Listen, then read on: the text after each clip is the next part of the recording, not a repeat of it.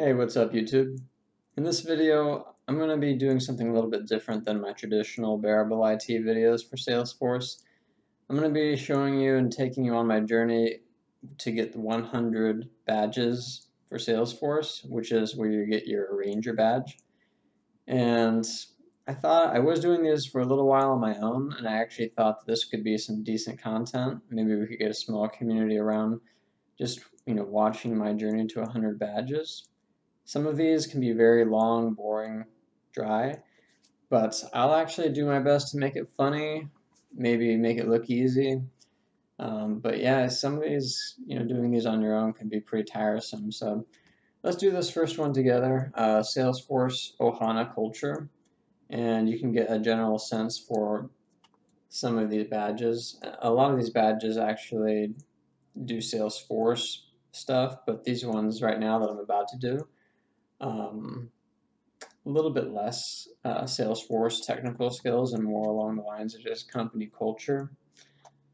And so you can get badges just by taking their company culture badges. So let's go ahead and do a few of these right now. So understand why culture and values matter. 15 minutes. And so the first thing you should do is just scroll straight to the bottom and read the quiz question. What is one of the benefits of having a strong culture? Well, gee, let me think. It's easier to determine which perks to offer? Probably not. Everyone shares the same opinions? Yeah, that's what it is. All teams work exactly in the exact same ways? No. Probably this one here, I'm guessing, just by reading the other options. What are values? Values are principles that are basically the same for every company. No. Values guide behaviors, decisions, and actions. Yes. Values are principles you follow only after asking. No. Values are consistently changing. No, not really. All right. How does Salesforce view company culture? It's the responsibility of the HR department. Yeah. It's nice to have, but not a must-have. It's a critical asset. Okay. All right. So there we go. I didn't even read it. I just used common sense. I would expect most reasonable people to be able to read this quiz, apply common sense, and come up with the answers here. So you can skip over all that, press check the quiz to earn 100, and then there you go. Quiz complete. Now we're 33% done with that badge. Tackle the next unit. All right, once again, let's scroll straight to the bottom. We got 3 questions here. What does Ohana mean at Salesforce?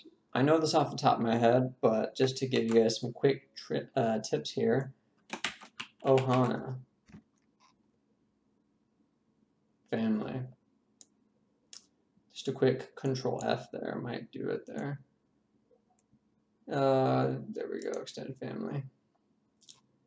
Which of the following are Salesforce's 4 core values? I can probably just guess this one just by reading that. Trust, customer success, customer success. Okay, these are some decent ones here. So I'm probably going to have to scroll up and read some of the headlines. Okay, equality, innovation, customer success, and trust.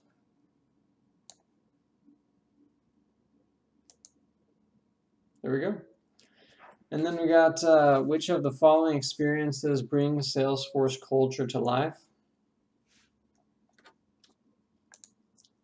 Let's think, maybe it's that one. No, it's probably not the products.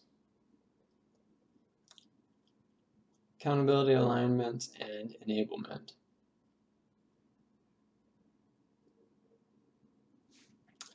This probably has to do with the values here, events. But if you want to make sure you get the 100 points here,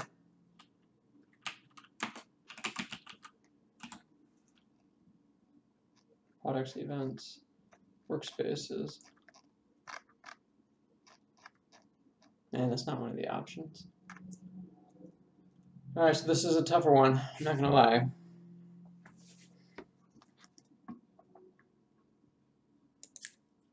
Well, I saw products, events, and workspaces up above, so that's probably a good guess. I'm gonna go with that one.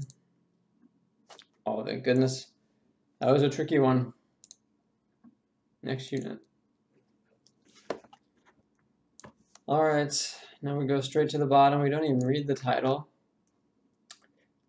What is one of the ways you can define or evolve your culture story? Have your internal marketing team? Yeah. Ask just your CEO? No. Hire an outside marketing agency? Yeah, probably this one. So you'll notice this is just some basic strategies around a lot of quizzes and tests. You can tell I know the answers just by reading the first 3 words, what's not the answer. And so once you eliminate the ones that are clearly trash that you know that they don't want to hear, you can probably guess the last one pretty easily. A lot of times I find it's also the longest answer. So that's another good test taking strategy when you're doing multiple choice. What should your plan to build culture include? Not D. Maybe. Maybe C.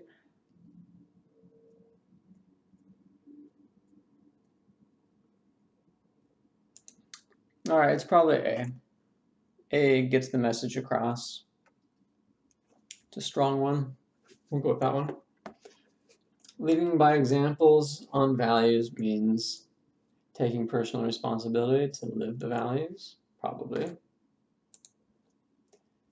Putting your company values in your email signature.